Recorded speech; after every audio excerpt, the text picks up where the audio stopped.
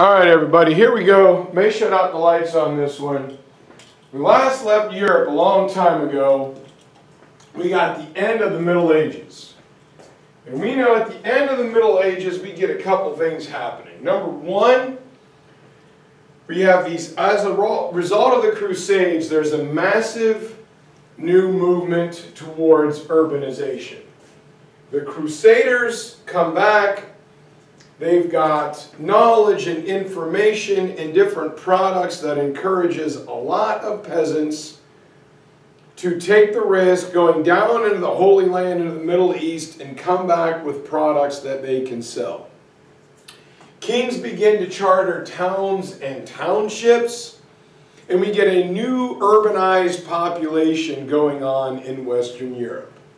Plus, we get the idea of crop rotation with the three-field system, and we get a larger, bigger population. Technology is invented. So by the end of the High Middle Ages, Europe is ready for something new. Right? We get this commercial revolution. Businesses begin to expand. Meeting with the Islamic merchants and learning about the ideas of paying with a check, of having an organized banking system. The European banking industry, I will loan you money now to go hopefully buy products and sell them, and you're going to pay me back, plus a little bit more. Merchants, credit, banking will transform Western Europe. And as a result of the Islamic scholars and the Hebrew scholars, the Byzantine scholars, keeping Greco-Roman learning alive,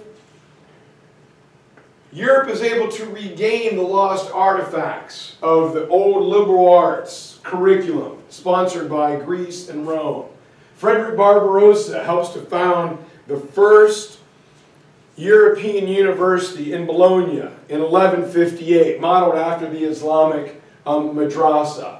And pretty soon, different people like Dante Alighieri will begin writing in vernacular, or the common language of the people. Not everybody will have to write in Latin. And this gives birth to the Renaissance, or to the rebirth. Most commonly headquartered here in the beautiful city of Florence, Italy, along the Arno River, and you got the Duomo right smack there in the middle. And Florence will be one of these Italian city-state empires that is going to revolutionize the world. For the first time in hundreds of years, nearly 600-800 years, there's a rebirth in learning and in the arts. And British Prime Minister Winston Churchill said when they talked about getting rid of the arts, he said, well, if we get rid of art and music, then what are people going to read and write about? And so he's exactly right. It's going to start here in Florence and then spread to all parts of Europe. People begin to rediscover the classical and the ancient world. What did they have before us? And it happens here in Italy. And Italy is made up of several different city-states. The Kingdom of Naples, you got the Papal States, the Republic of Rome, the Republic of Genoa, Sardinia, Corsica, all these different little kingdoms that were run by merchants, the Venetian and the Italian trading cities like Marco Polo. No longer is a noble, all right? Old world, land-rich nobles are secondary to these new rich merchants who begin to become the bourgeoisie or the new town councils.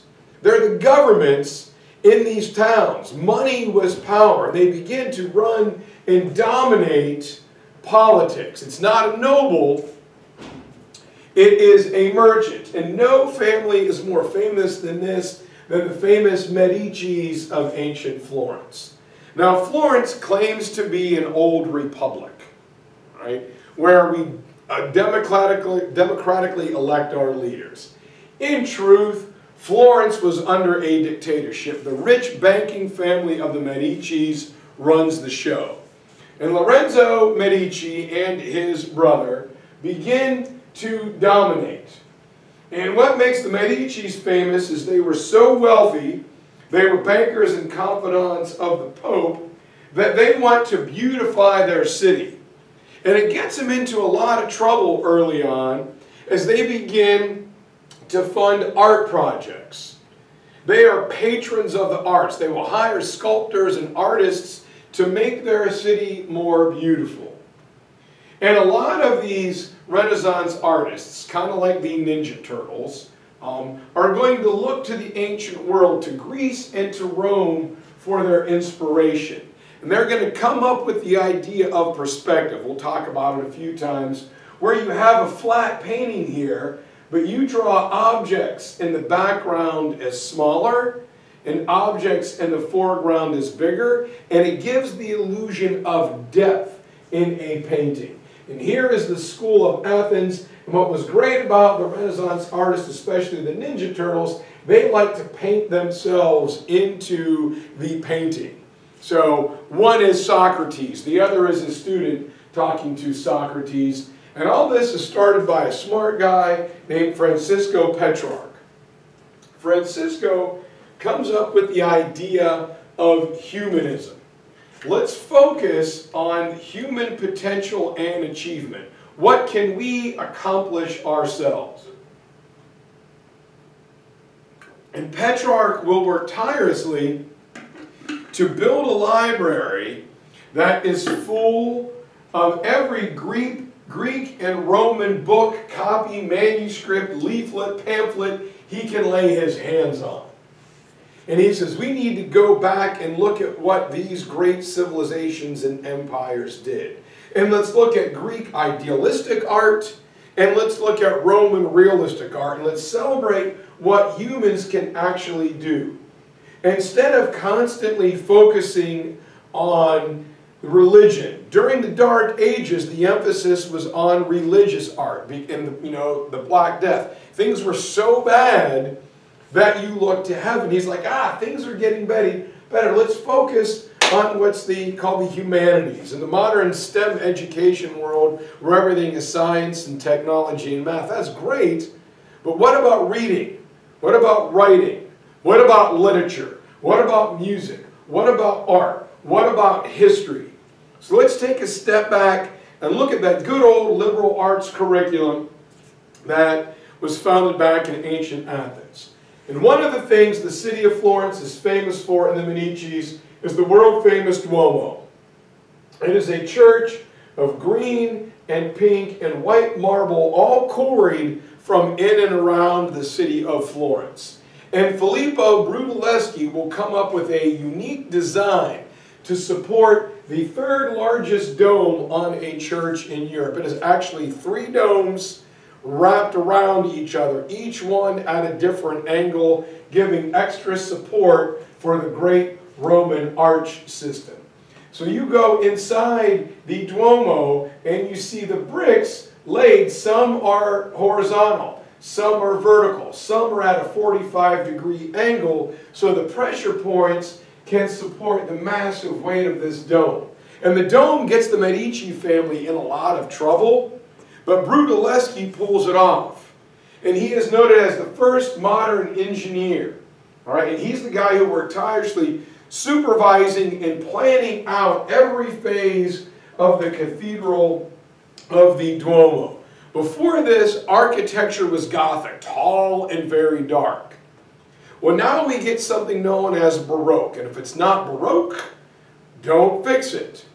And so the church will be built, the long part of it, where the parishioners sit, is built on a very long angle. The dome is the exact center of a smaller cross. So it looks like the cross. Again, we're religious in Italy, the crucifixion.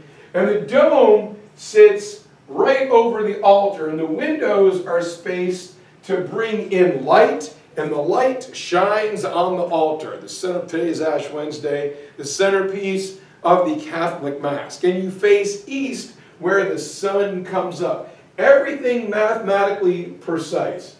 The art, the sculpture, the way the purple or the pink and the green and the white flow together is absolutely beautiful. And so Florence will attract many artists, but the most famous are what we call the Ninja Turtle artists: Raphael, Donatello, Michelangelo, and Leonardo da Vinci. And Donatello here is noted for his bronze and marble sculptures. He is, you know, a sculptor more than anything. And he likes to use different religious characters in his artwork. But one of the things that he is going to help create is the Bronze David. And the Bronze David is an idea that comes up in several Renaissance artists. This one was commissioned by the Medicis, and it causes a big problem because David, the slayer of Goliath, is not only one naked, but he looks like a young boy with long hair, and he's wearing like this hat. And they said, "Why did you make that? You are making fun of a biblical character. It is obscene. It is rude. It is forbidden." And the Medici said, "No, I patroned this work of art to be displayed in our great city, and it is the artist's interpretation. Who knows what David looks like?" "Well, you made him look like an effeminate young boy." And they said, "Well, who knows? He may have been. We don't know, but it was the artist's vision. Go with it. David was a young boy when he slew Goliath. He was not the warrior king that we know, so who cares what the guy looks like?" And then Donatello also will create the painting of the knight St. George slaying the lion. And it begins to use perspective, the darkness of the cave where the dragon is coming out, the mountains and the ominous clouds, and the storm coming in behind the great biblical hero of St. George who slew the dragon or slew evil or slew temptation, saving the fair young maiden of innocence there. It's not as dark and kind of foreboding as other religious art. We're starting to get some texture, some brightness into it, and it's telling a story.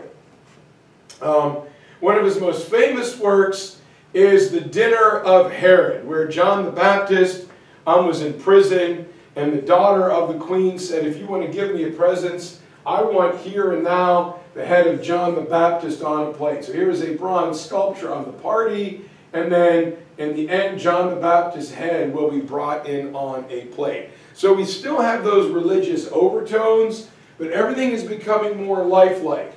This is kind of like what a dinner party in Italy would be at the time, not back in ancient Israel. And so here we get the world-famous sculpture of the David, of Michelangelo. Michelangelo is my personal favorite Renaissance artist. He is known for his sculptures, for his paintings, and for his architecture. He does a little bit of everything. A deeply troubled guy, but just an incredible artist. And he is inspired by other Greek masterpieces, like the famous Greek Discobolus, or Poseidon, who is missing his trident, getting ready to throw it at the sea. In using them and his knowledge of the human body and artistic expression, Michelangelo creates the David. Whoops, wait a minute. That was the sculpture of me when I was posing as the David. Sorry about that. Here is the real David. Whoops, I am sorry. And the statue of the David is 26 feet tall. And it is not the young Donatello David, but it is this guy. You can see his perspective here to this handsome young man. And here is the David, and if you look at the David, his head and his hands are a little different in proportion compared to the rest of the body. Because understanding religion, meaning humanism, Michelangelo said the thing that separates mankind is our ability to think, to form a plan, and then act on it. Human reason. So brain power meeting action. Form of a plan and follow through. This is one of the most famous works of sculpture in the world. And when asked how he made something so beautiful, Michelangelo said, well, the statue was always there. I just cleared away the pieces. If you've ever seen it, it's awesome. All right? He is most famous, besides the David, for painting the roof of the Sistine Chapel, building a scaffolding, laying about 2 or 3 feet a foot, painting the fresco on the ceiling of the Sistine Chapel for the Pope. It's so famous if you ride the World History Ride, the golf ball at the Epcot Center, Michelangelo is up there painting it. And the story are different stories of the Bible and religion, and right smack dab in the middle, we have God creating man, getting ready to touch Adam and bring him life. And where they are, the separation between the 2 fingers is just about exactly 1 inch. Mathematically centered in the exact center of this building. There's another shot of it blown up. Just an incredible, incredible work of vibrant art. And when you go into the Sistine Chapel, this is what it looks like. It was the Pope's private chapel. And back on the ceiling, you have Michelangelo's vision going to heaven. And it's kind of dark in some ways. Right here, there's hanging skin, like a human being's skin. And Michelangelo said it was his, kind of modern artish, saying that when you die, you leave nothing behind but your skin and your bones. And going down in here, going into hell, were several people. And Michelangelo did not like the Pope and one of the bishops who made him do it. So very brazenly, he painted their likenesses as going down into hell where other people are going up into heaven. Kind of bold and brave. But they actually tracked Michelangelo down, who ran away, and forced him to make that painting. He's like, well, if you're going to make me do it, I'm going to do it the way I want to. And here is the Pietà in St. Peter's Basilica, and it's a good look at emotion, putting emotion in sculpture. Here is Mary holding the body of Jesus when he's taken down from the cross. And you can just see the sadness on a mother's face. And this is the only work right here on the cloak, on the inseam of Mary. It's the only work of art that Michelangelo ever signed. In the 1970s, a crazy guy ran up with a hammer and smashed it. So when you go see it now, it is behind like thick bulletproof glass. I don't know what he was thinking. And so we're going to stop there today. We're going to pick up with Raphael and Leonardo and a lady named Sofonesba and Singula tomorrow. All right, guys. I told you I'd make this one short. I'll see you on Friday. Writing an essay and taking some notes.